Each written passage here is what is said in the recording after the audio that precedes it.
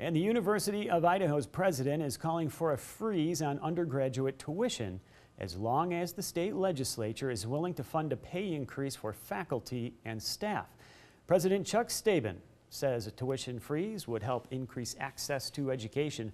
Budget officials say the freeze and pay raise would cost the state about $1.6 million. Advocates for school choice will rally today in support of education options in Idaho. About 500 people expected to gather at the Basque Museum in downtown Boise, and then they're going to march right to the Idaho State House. Superintendent of Public Instruction Sherry Ibarra is expected to speak at that gathering, which will also feature speeches by policymakers, students, and parents.